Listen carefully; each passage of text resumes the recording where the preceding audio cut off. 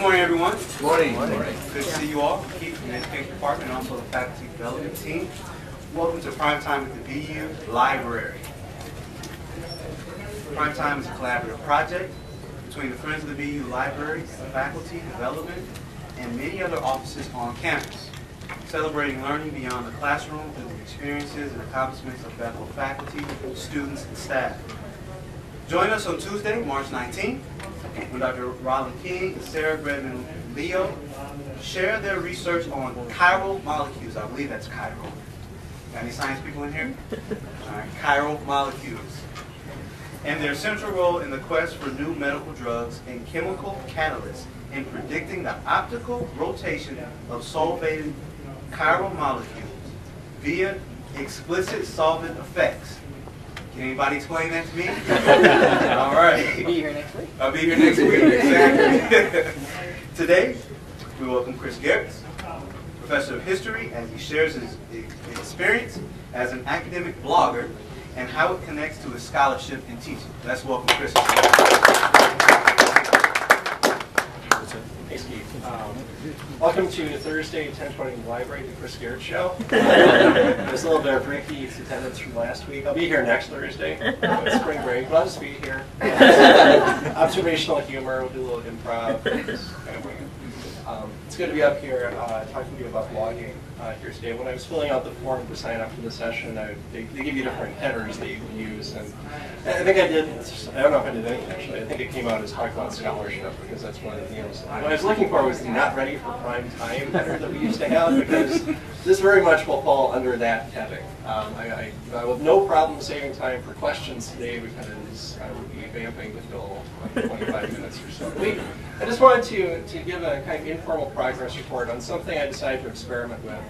Starting a little over a year and a half ago, in the summer of 2011, I thought one of my summer projects would be to start a blog.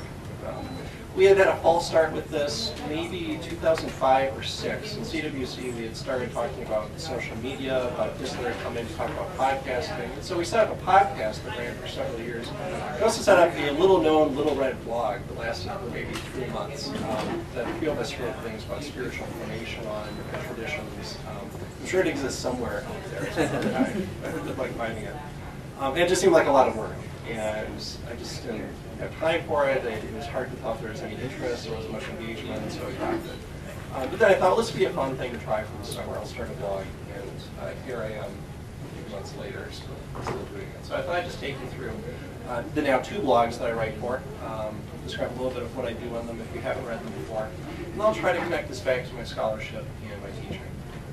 Share a few proposals, at least for why I think this is a beneficial thing for faculty and others to engage in, but also I think for Bethel to invest in. So my personal blog is called Pietist Schoolman. It's inspired by an essay by a Covenant historian at North Park called Hawkinson, talking about this interesting mixture of personal piety and then the life of the mind, the life of learning, which connects really well with my research, which is primarily about pietism and Christian higher education at places like Bethel and North Park. So after a couple of other things seemed either too clever or not clever enough, I went with this, and it's stuck.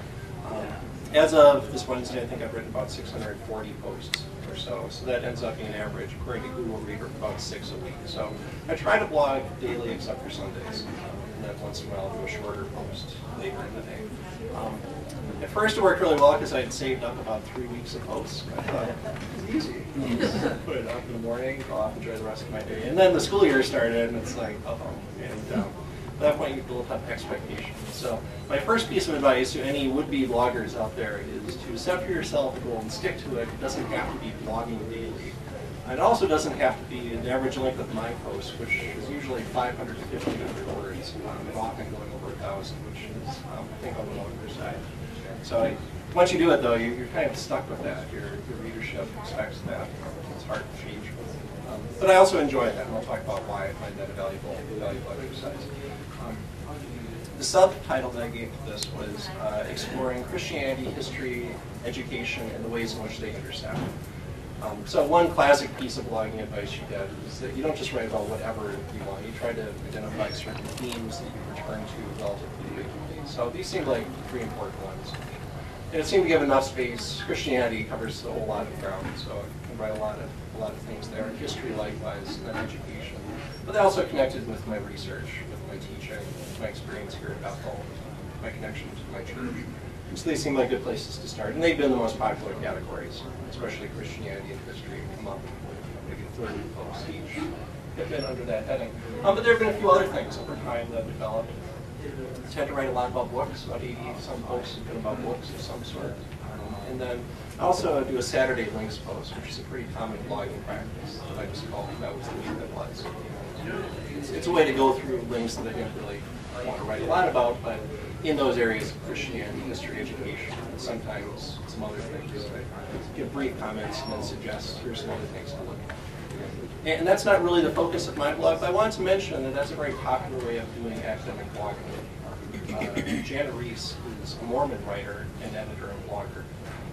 And she wrote this very nice a three-part series on why you blog. And the one point she made that really stuck with me is the idea that the blogger is a curator of ideas. You know, to be a blogger, you also need to read pretty widely. I have not used an RSS feed. I haven't used Google Reader until I started blogging. It's actually forced me then to read a fair array of other blogs, websites, publications, and then to do that with a filter towards what are some ideas that I should try to introduce to the audience. And so I do this mostly through the links post, and then occasionally I'll pick out something to reflect on and engage in. But there are some really good blogs out there by academics that are more dedicated towards this on a daily basis. Scott McKnight's Jesus Creed is probably the best example of this in the evangelical world. Scott's a biblical scholar who just moved to Northern Seminary. His blog has huge traffic. It's probably one of the top 10, certainly Christian academic blogs. And he doesn't tend to write a lot himself. He's trying to point his readers towards different posts, different topics, people who read his books and find interesting. And over time, he's built up this pretty impressive community. So unlike most blogs, if you read Scott's blog, everything's got several dozen comments on it. And often the comment section is really where the meat of it is. And you've got these conversations. When you read it, it's a very diverse community. He's got some deeply conservative folks. He's got some very progressive folks interacting, usually nicely with each other, and he tries to please them. I think that's the curating idea. Another that I'll mention is John Pietist, who's my opposite number, is chair of the history department at Messiah College. John also does this kind of approach. He blogs every 60 to 90 minutes is his goal. Usually he doesn't add a lot of commentary, but he's pointing to something in education, especially Christian colleges, history, and especially public history and American history. And once in a while the world of evangelicalism and Christianity. He doesn't have quite the number of commenters that Scott does, but it's the same thing. Mine's not quite like that. I do a lot more commentary, ask a lot of research, more involved learning. And then there are other things that come up. You really have nothing to do with my stated themes, and this is just what happens when you've got 6 posts a week to fill up. You just write about anything. Sometimes it's not very serious. At the end of December, I wrote something about the beard that I was foolishly trying to grow. I wrote something about Downton Abbey about a week ago and things you could watch to kill time until season 4 starts. And for some reason, I've got like 50 posts about music, which makes no sense whatsoever, but it's just happened. So it's fairly wide-ranging. More specifically, I take things partly to generate traffic. This is one of the common strategies to get Google to notice you. Usually about 8 to 10 tags. And these are the 20 most popular tags on the Pietist Schoolman. And some of these make perfect sense. You'd expect that there'd be about 100 posts about pietism and something called the Pietist Schoolman. World War I, actually, I'll talk more about this later, but the first long series I did was walking day by day through our J-turn trip. A year and a half before we took it. I wanted to use the blog to kind of think through what the trip would look like. So there's a lot about World War I on the blog as well. Not surprisingly, Christian colleges in Bethel come up a lot. Teaching is a pretty common topic. Evangelicalism, European history fits well with me. The Covenant Church is my denomination, so I also feel like I'm speaking towards that audience specifically. But then there are other things. For example, I'm not a U.S. historian. Yeah, minor field in U.S. foreign policy, but I'm not the Americanist in our department. We have other gifted scholars who talk about why I do so much with U.S. history there. And then you've got other stuff like the church, the Bible, Jesus would be about 22 down here. And then you've got things like baseball, which is self-indulgent. But there actually is a little bit of method to this. It's not completely chaotic. This grows out of some things I'm trying to do. So I'll come back to this slide and talk about why the list is somewhat diverse. It's not hugely diverse, but it's somewhat diverse. I should mention this is not the only blog I write for. Partly because I enjoyed writing a personal blog so much, I encouraged / forced our department to start a department blog in late January of 2012. We call it EC Second, after the corner of Bethel that we resided in for a long time. So this has been up a little over a year now. Not quite as frequently posted to. It's got a little under 250 posts to this point. It's a different kind of blog, though. And so as you think about whether this is something you want to engage in, I don't mean this just for individual scholars. It might be useful for your department, your office, your program, your unit, your church, but more of an institutional blog. One thing that's distinctive is we've had students write this blog. I tried to go through, and I think we have about 34 posts written in some way by students, usually growing out of classroom assignments. I'll talk more about that a little bit later on. We've also featured interviews, usually about different careers you can pursue, internships people have had, study abroad opportunities, and these are both students and alumni. I've got a couple of interviews pending by email with a couple of alumni, one who's a worship leader, one who works in college admissions, to continue to introduce different careers that history majors can go into. So it's not entirely just a faculty blog, and this has become a nice distinctive of it, I think. Past that, I think I've written maybe 190. It's much shorter posts, and this is much more the curator of ideas thing. I'm much more likely to put up a brief introduction and then an excerpt and a post and suggest you read further.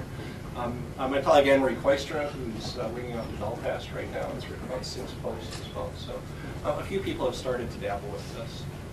We average about 4 posts a week, but it's not quite as regular as the personal blog is. And here are popular categories. We talked a lot about our courses. I suggest one reason to do this is to help explain your department to prospective students and to new students. So we try to feature, here's what's happening in different courses. Our senior seminar, Modern Europe, Modern America. And that's where a lot of the student writing comes from. But also, this is where I tend to post announcements about anything from job fairs to talks, including this one that I've been given, any news about faculty hire or retirement. We've done a lot of that. Weekend reading, I've kind of stopped doing this because it just took too much time. But on Saturdays, I would try to collect a bunch of posts about history. One reason we like this idea, is I like it, it was one way to encourage lifelong learning with our alumni.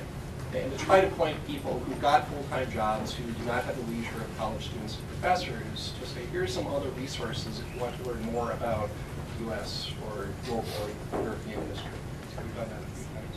Talked a lot about careers, museums and public history. Tend to point people to things happening at the Minnesota History Center, American Swedish Institute. We talked a lot about the U.S. Dakota War, and it had its 150th anniversary last year. And then education after Bethel. So some of the interviews have been about graduate school, law school, seminary. So for again, people thinking past their 4-year degree at Bethel, what do you do in history? So here's an example of what it currently looks like. Anne Ray just wrote something reflecting on Black History Month. For her Modern America class, she's doing an oral history project. And to set that up, she's been trying to identify people who live, I think, really in the Frogtown neighborhood of St. Paul, to be interviewed about the history of the Civil Rights Movement and the experience of being an African American in St. Paul. And so to identify people, she went to the second annual Black History Celebration at a kind of community center in Frogtown, at University of Dale. And that spurred her to write a reflection on what does this month mean. And, so I really like this idea, and I hope we would find time to reflect like this. But I passed on a link to the video of the thing we did last Thursday as well. So this is a really typical looking page at AC7.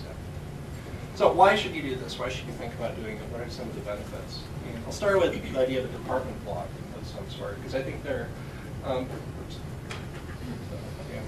one is certainly to help prospective students and their parents better understand what your department is doing, what the program is like, what the discipline is like, what it means to be a historian, to do historical studies. And so whenever I get that list of prospects from admissions, I send out an email. It points to our website, but it also points to, if you're interested in careers in history, here's a link to all the interviews with people who went to seminary, gone to law school, or librarians, people who did Teach for America, people who did AmeriCorps, doing one now, I mentioned with college admissions, and trying to line up one with somebody who's a vice president in a corporation in town. So that's something we try then to steer prospective students and maybe their parents who work. But also, here's what study abroad looks like if you're a history major. Here's what an internship might look like if you're a history major. Here's what our courses are like.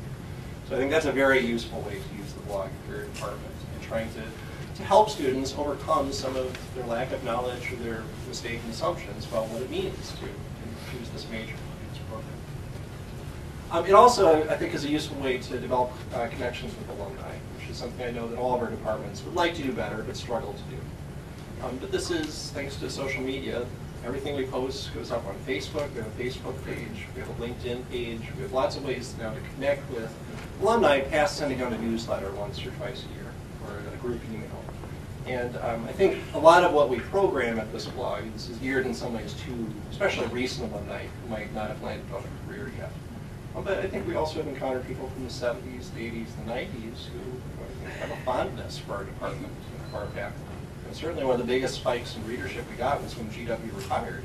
It was a real good point of entry for a lot of alumni who had heard about this landmark retirement, wanted to learn more about GW, but also as a chance to get to know a department you might not have interacted much with for 10, 20, 30 years. It's also, and you can read a lot about this, if you read Chronicle of Higher Education or Inside Higher Ed, there's a lot of discussion of how do you teach writing? What kind of assignments do you use to develop skills of writing, critical thinking, reading? And there's a school of thought in our discipline and in other humanities that suggests that maybe 10 to 20 page papers are not the best mode of communication to focus on. I still tend to think that writing a good length research paper is a useful skill, and I think an important skill, and I don't want to lose that. But I do think there's something about writing like a 500 to 1,500 word reflection or a response of some sort. A lot of us do this just as papers, but is there a benefit to maybe doing this in a blogging format? I think we've only dabbled in this. There are some professors who really build their entire course around a WordPress account. And the idea is to encourage that kind of intellectual community. So you share your responses and or be commenting on it. And in some ways, it's more organic than, say, a Moodle discussion board. It might even promote better conversation than you might get face-to-face. So I think it's helpful for developing a skill that a lot of professions would expect of their practitioners. Writing a concise response to something, synthesizing a couple of sources, reflecting on something. I think blogs lend themselves naturally to that skill. And one thing we've realized, and Amy really kind of pointed this out, is that it's kind of nice for students to publish something that then is widely available. Well, the first series we did was in our capstone course. Senior seminar last year, I had them keep a kind of journal. They usually have a weekly assignment reflecting on the progress of their research, philosophy of history, what Christians mean by doing history. And then I would usually pick out one or two and publish them on students' permission. They could opt out of this if they didn't want their thoughts widely broadcast. One of the most popular posts we've done was by John Skeen, who was doing research growing out of his study abroad in Ghana. He chose to write about Kwame Nkrumah, the first post-colonial president of Ghana, and his response to the Cold War and his participation in the non-alignment. And John wrote a kind of early post explaining, here's why I'm interested, here are the important ideas. And that's actually become a very popular post. And people, including people from Africa, stumble across this as it comes up if you do a Google search for Kwame Nkrumah and the Cold War. It's been one of the most popular referrers to the Bethel history department. And so we've done a few of these. Diana did this in her American history class. I think she had 5 students post on. I think they've used popular songs to illustrate some theme in American history in the 20th century. I did it for Modern Europe last year. One of the options for the final project was that you could, that students could present the research as a blog post instead of as a paper. So one of the students who was up here last week with us, Annie Bergman, who's a history social studies that major, did research on a genre of film in West Germany after World War II called Trümmerfilme, rubble films. And they're films set in the rubble of the post-war world. And they're dealing with some of the moral morass of Germany after World War II. And so we published it. We did this privately for the class to do peer review on. And then I got the chance to publish it more broadly. She put up photos, she embedded a YouTube clip of what one of these films looked like. So she could do some things she couldn't do with a 10-page research paper, especially if using media. It lends itself very well to that. And it's a chance for her to be published, in a sense. And this is someone who's thinking about graduate school. I think this would be something she would do with her. And it helps prospective students better understand our department. I think there's a broader usefulness for universities, perhaps, beyond individual departments, so I think it's also true of departments themselves, and that would be to think about your reputation. we certainly talk a lot about this, especially when U.S. News rankings come out and we claim that we don't have a high enough reputation with other college presidents and provosts. But it's part of our strategic plan, I think, to enhance reputation. It's hard. How do you distinguish yourself from the 4,000 other schools, or in the Christian college world, from the 100+ other schools who sound very similar to you, use very similar sounding distinctive language? Well, how do you get the word out about a small school in Arden Hills, Minnesota, that talks about being trapped in a bubble? Well, this is one way to do it. Another one of our peers is Peter Powers. He's the Dean of Humanities at Messiah College. Again, he has a blog we call Read Right Now. He's an English scholar. And he wrote this about blogging. The claim that an institutional reputation is largely created through the faculty's online identity startled me when I first read it, an index note out of my deeply held and inveterate prejudice in favor of libraries, which I share, by the way, for our librarians. But I've been trying to pound away with our faculty how utterly important our online presence is. And the internet, in many different modes, gives us the opportunity to create windows on humanities work that are not otherwise easily achieved, at least in comparison to some work done by our colleagues in the arts and the sciences. Blogging is one way of creating connection, of creating vision, and I think that with a very few exceptions, like the IVs and the public IVs, it's very much the case that your online presence matters more than any other thing you can possibly do to establish your reputation in the public eye and in the eye of prospective students and their parents. I don't want to push this too far, because I think it's also very amorphous. I don't know how you possibly, I don't know if anyone's really quantified this successfully, but I can see the point. First of all, why we push back against this. I mean, I think we generally, especially humanities folks, tend to have this wariness about the online world. We're losing something of what's distinctive of doing a liberal arts education face-to-face. I wouldn't want to lose that. I do think, though, this is a way in which Bethel is on somewhat more equal footing than otherwise would be, in the sense that if you write well on a blog about interesting topics that people want to learn more about or engage you with, there's no reason you would necessarily go to a McAllister blog over a Bethel blog. You would go to a Wheaton blog over a Bethel blog. I remain convinced in the quality of our faculty and our staff and our students and our alumni that they could do this. And it's a possible way to enhance the reputation of the institution. Just to give you a sense of what kind of market this has attracted so far. This is very modest by the standards of blogging, but I think it's not insignificant. The blue is my readership, and the red is the department readership since it started. So it started the first month or so at less than 1,000 views. That kind of steadily grew. Within a year, I'm regularly up now between 5,000 and 6,000 views a month, which, again, Scott McKnight gets 7,000 views a week in his blog, to put this in some perspective. And this is nowhere near places like Huffington Post or Daily Beast, some of the big blogs out there that academics sometimes write for. But as one professor at a not especially well-known college, this is 6,000 more people, perhaps, who have heard about Bethel now than would have had I not been investing time in blogging. And I think it's well worth considering that kind of impact as well. Now, of course, this takes time to do, and the institution that needs to decide to invest, and I'll get back to that a little bit later on. I also think specifically for Christian colleges, it's a way of thinking creatively about evangelism and witness. And I will say, this is not one of my primary spiritual gifts. I have a very hard time engaging in evangelism, but I feel like I can do the sort of evangelism of scattering seeds you know not where they're going to grow. Or the lectionary last week, we had Isaiah 55:5, shall call nations that you do not know. So here are some of the nations that I've called that I certainly do not know. This is my current distribution of readers across the world. Now, the United States, obviously, is quite popular, but that's certainly not just the Twin Cities or Minnesota. But actually, it goes quite a bit beyond the United States. About 27% of Pietist Schoolman readers live outside the United States. And the big ones are Britain, Canada, Australia, English-speaking, we expect. But there's a healthy number of people in Europe, certainly, but most surprising to me, hundreds from India, Argentina, Mexico, and Russia has had a fair number of readers. And all told, 156 countries have had at least one reader stop by the Pietist School before, which I don't know exactly what that means, what kind of impact that had. I'm very appreciative that 3 people from Vatican City have read it. Who those people are, but I'm just saying, I wonder what Benedict is doing with his time. I'm reading about baseball in the Pietist School. He reads my thing. I do think, again, this is a way of thinking about reputation for the institution. I've heard a lot of conversations about doing better to enhance our international profile, and this is a place where our brick-and-mortar location does not need to matter in the slightest.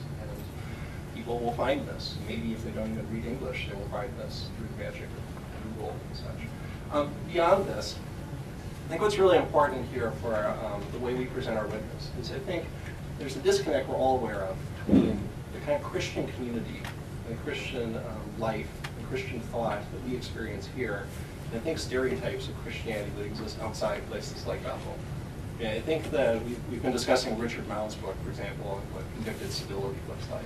Because he describes virtues of modesty and humility and curiosity and openness and thoughtfulness. And I hope to some extent, not perfectly, but that does describe us to some extent. I certainly have experienced that here. Are those words that you think many people would attach to Christians if you just ask them on the street? It doesn't seem to come up in things like Barna surveys. Instead, it's things like hypocritical, legalistic, and hyper-political, homophobic. I think this is a way that we can take, I think what we do here, and get outside of our walls and present that kind of modest, humble, open, curious, thoughtful sort of posture to a much larger world than would ever naturally come through the doors, even for chapel or vespers or a talk or to send their kids here. So I encourage us to think about our witness in that perspective as well. Of course, that requires that you do it well. You can also really ruin your reputation.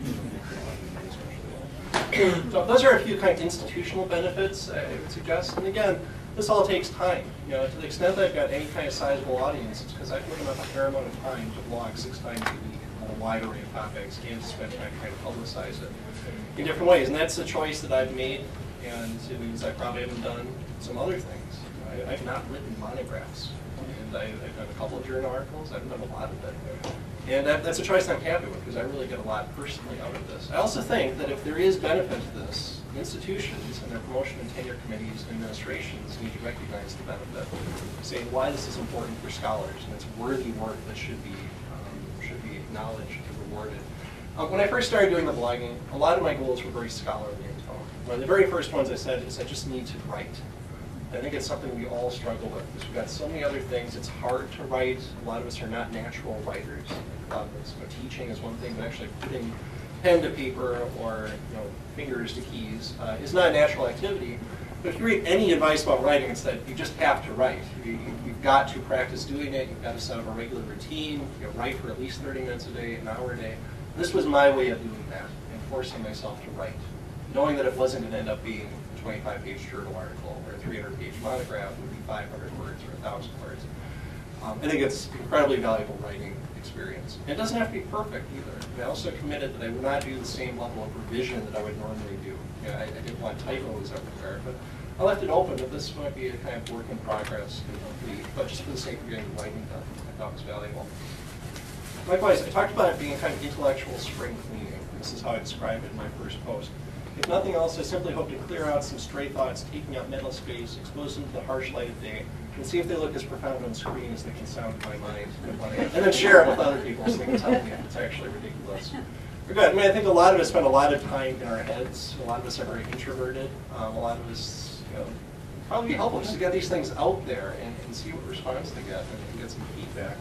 And so a third idea here was to start conversations and to get feedback, specifically on some of my scholarly endeavors. So a lot of my posts initially were about pietism, higher education.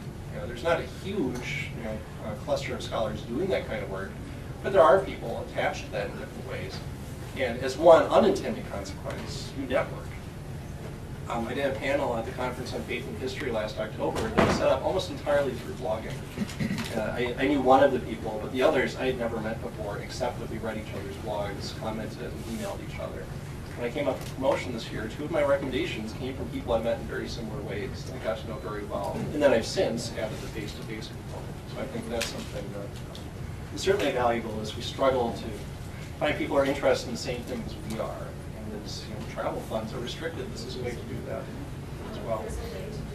I think there are larger, though, repercussions for how we think about scholarship. We've got one book out here called Scholarship in the Digital Age. Information Infrastructure in the Internet by Christine Borgman. There's a lot of, there's a burgeoning amount of scholarship on digital scholarship. But I think it's worth thinking that maybe this is going to look different as the tools change and the platforms change. One person who's written a lot about this is Kathleen Fitzpatrick. I guess at Pomona College, although she moves around quite a bit. She works for the MLA. She She has her own blog, plannedobsolescence.net, which is based on a book that came out with NYU Press 3 years ago. Talk more about that. Here's what she writes. A horror that greets the idea of taking a blog seriously as a locus of scholarly writing, or even more, the idea of taking Twitter seriously as a form of scholarly communication, reveals a serious misunderstanding of the nature of those forms, what they are, and what can be done with them. There may be work that cannot be done in the form of blog posts. There may be times when the scholar can benefit from the format of the journal article or the discipline of the book, but that the blog might not be everything does not mean it is nothing. It is a mode of communication, engaging with an audience that must be taken seriously, on its own terms. And I've thought about this. There have been a few times where I've been doing some research and I thought, where should I publish this? Over the summer, I decided to continue thinking about commemoration of World War I and doing some field research at World War I memorials in Duluth, Minneapolis, St. Paul, Fort Snelling, and Brighton. And that could have become something that get published by, say, the Minnesota Historical Society. But I like the idea of doing a slightly less formal series of posts that would reach probably a broader audience than people who would subscribe to Minnesota History magazine. And would also then connect with European commemoration, World War II commemoration. A lot of what I've done research on Christian colleges, I don't really mean to publish in Christian higher ed journals. I actually prefer to put out on a blog, partly because I don't have the time to develop the project to completion.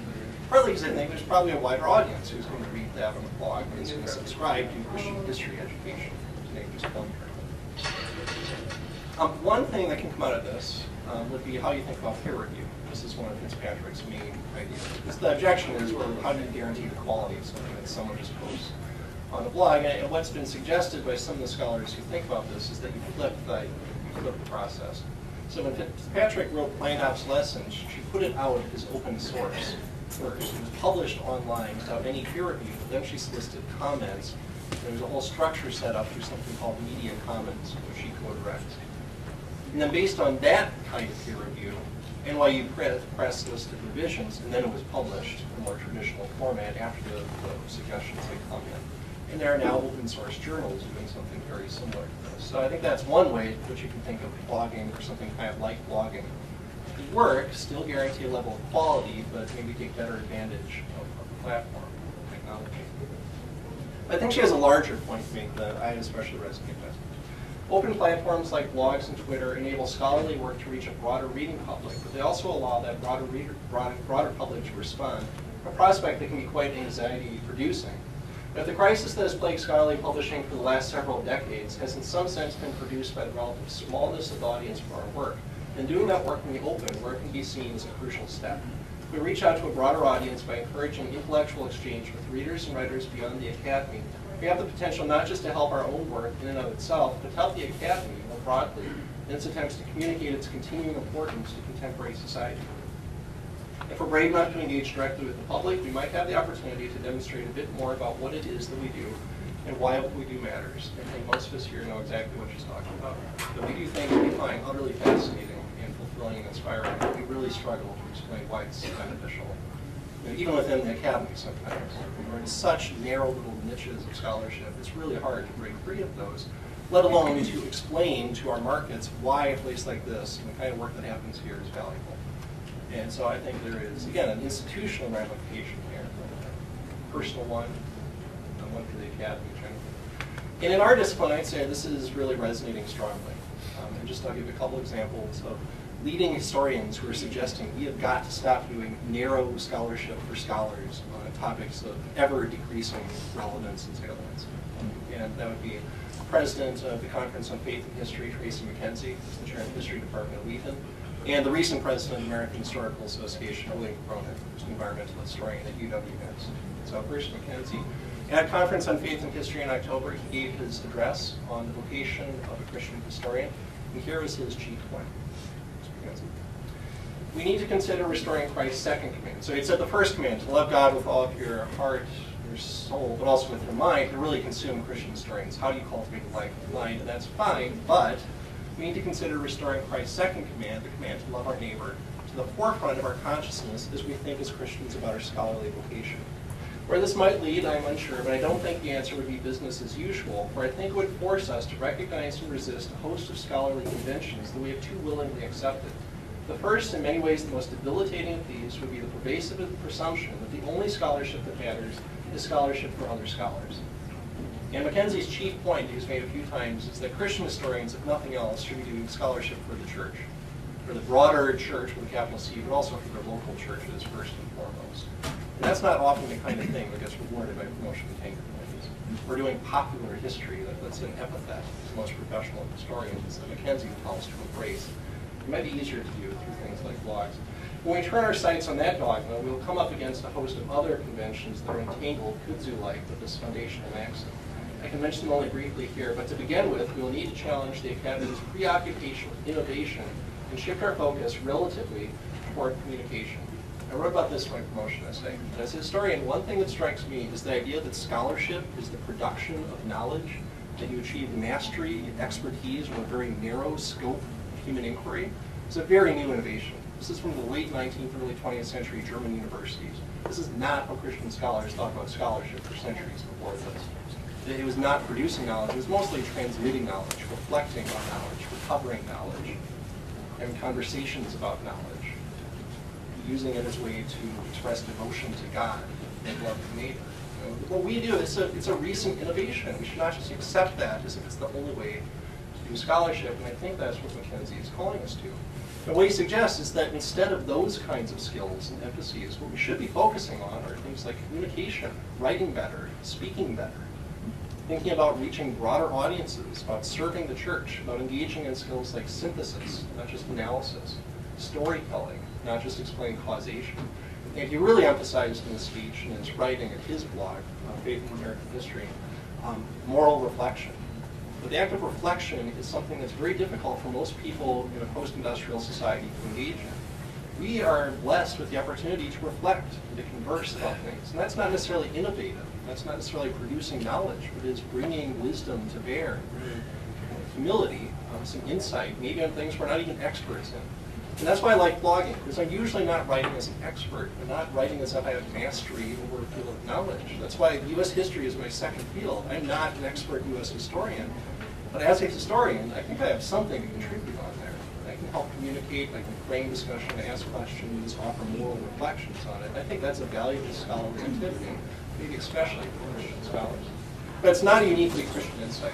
Here's William Cronin, who in a series of articles for a professional organization's newsletter, Perspectives, wrote about rethinking scholarship. And he meant moving away from very narrow scholarship for scholars. And the culmination of this, he's talking about teaching. Especially in a digital age when the boundaries between professional and public knowledge are eroding in so many ways, when it's becoming ever more important to translate expertise into new media to reach new audiences, our skills as teachers have never been more important. To produce first-rate history that reaches audiences far beyond the boundaries of our own discipline, there are few better places to refine our craft than in the classroom, with bright and experienced students eager for learning, if only we can show them why it matters. What he's trying to say is, what we do in the classroom is usually not innovation. It's usually not mastery. It's usually not producing knowledge. It's often going over things we've taught a million times before, but with people who haven't thought about them before, and helping them to understand that. And that's a skill we do in the classroom, and that's why teaching really should be at the forefront of our vocation as scholars. We've too often shifted and said the real work is producing knowledge, writing journal articles and monographs. The real work is teaching, and that trains us then for the transmission of knowledge in things like blogs. So I think often it's blogging as an extension of my teaching. And a lot of my posts are bursting through the classroom wall to teach to a broader audience, the same kinds of things I'm wrestling with undergraduates. So if you look at the 10 most popular posts I've done, 3 of them are from that series of Thinking Through World War I. And by far the most popular is a reflection I did on J.R.R. Tolkien and C.S. Lewis and how they experienced World War I. It's been viewed like 4,000 times. And it's very much a teacherly kind of post. I am not an expert in either of these people, but I've read books and there are other resources I try to move together to help think about how do you commemorate the war, how do people mourn the war, why is it that C.S. Lewis doesn't talk much about the war? So I use Alan Jacobs' biography. But to help teach then why this is such a significant moment in British, European, and Western human history. And it really then helped feed back into the class we taught when we went to Oxford in January. And this was all in the back of my mind. So I find it a hugely fruitful, productive way of rethinking my vocation, rethinking the nature of scholarship, maybe enhancing our profile much more broadly. Oh, actually, I did go. So I can clearly talk much more than But again, I'm so into blogs 6 times a week, so producing words is not good. I think we might have a minute or two if you had a question. Otherwise, we've got a lot of time this afternoon. I have a question. How would students know what a scholarly blog, like if this is how you're using this medium, how would they be able to discern that that is a good piece? Yeah, absolutely. I mean, the best way is any decent blog will have an about page that will tell you a little bit about who this person is and why you should be listening to them. It'll tell you their position, field of expertise. I think there's a tone. Some of these are much more scholarly in a conventional sense. Sharing research very narrowly in a focus. There's actually a big discussion out there, is this academic blogging or is it blogging by academics? Is there a difference between those two things? But, yeah, I think the about page is pretty strong. I guess I probably could look at that more carefully, but how do you incorporate citations? There are different ways to do it. I tend to just go parenthetical citations, then I put a link to the book on Google Books or on Amazon or in our library with the page number. You can, it's not easy to do footnotes unless you know how to write code in WordPress, but you can create it in a Word document and then copy it, and it will create the footnotes for you automatically. So that's how my students did their modern Europe posts, is they have written out a short essay with footnotes at the bottom, that got turned into footnotes. It actually functions pretty well on the blog itself.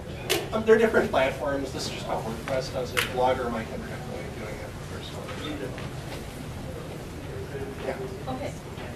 You mentioned a little bit about how blog is a bit more advantageous than a Moodle forum. Could you talk a bit more about that? Because I use Moodle forums. I just used one for Tuesday when they didn't come to class. I created one for them today, but I just wondered about that. This is just based on what I've read. I've not actually experimented enough. I know that I've done it with Moodle so much. With Blackboard, I have a really hard time spurring useful discussion. And I think the idea is that this might feel like a slightly less contrived environment. It's a blog that's adapted, that's not the only reason for its existence. That's the argument I've heard. I don't know how convincing it is. I don't know if people have done research on relatively which produces a better discussion or not. I'm just thinking visually you can see it all at once instead of having to click on links on the forum. Yeah, I've been going far outside my own experience. Probably should. Yeah. I'm really intrigued with looking at responsible bloggers who raise significant questions. Idea to use your illustration. Talked about, are we a Christian America? Is Obama a Christian president? What about the Barton series on Jefferson? And he does it responsibly, and then gets John Pietist. As I get pulled into this from you, I begin to understand that there is another purpose for blogging, and that is, for lack of a better term, political indoctrination. The blog has been used to spread, for example, the false understandings of Hegel's friends of Hamas. Okay? And so I'm caught between, I know if I read Nation magazine, I'm reading an ideological framework. I know if I'm reading the Journal of Modern History, I at least have somebody who screens things before it's through. How do you encourage blogging to retain a sense of academic legitimacy, or at least intellectual legitimacy? Yeah, that's why I would never say this could replace. Well, we learn these habits through other traditional structures.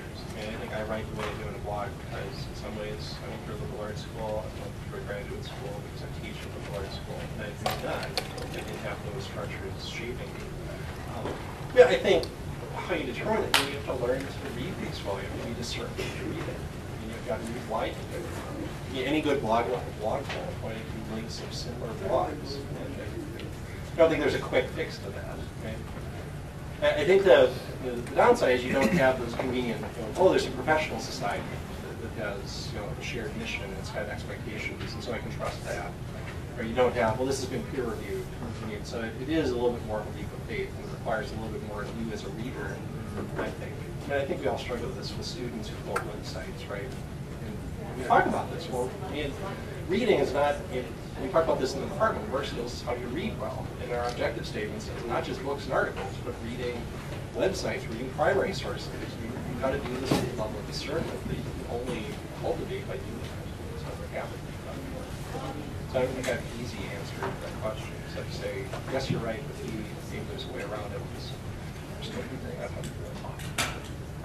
And I do teach classes. Actually, I do teach library presentations. So thanks for coming.